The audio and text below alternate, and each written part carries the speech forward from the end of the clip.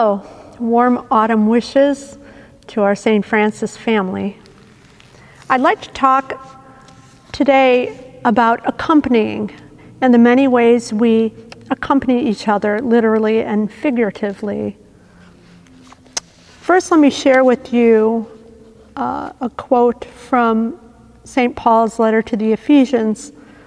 And in the scripture passage, he says, "Be filled with the Spirit as you sing psalms and hymns and spiritual songs among yourselves, singing and making melody to the Lord in your hearts, giving thanks to God the Father at all times and for everything, in the name of our Lord Jesus Christ."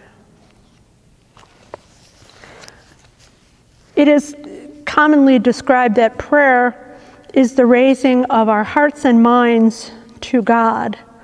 And it is God that accompanies us through our days, in our challenges and struggles of this COVID season, and every day.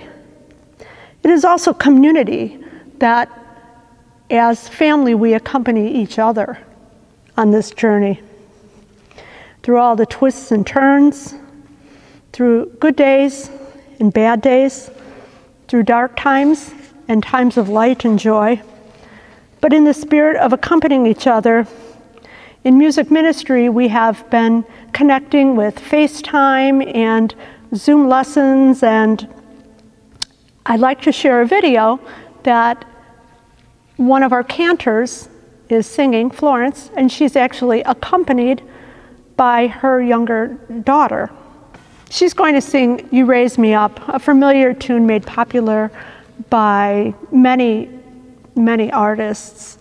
So in the many ways we accompany each other, literally and figuratively, through these challenging days, we pray that God raises us up and continues to be with us on our journey.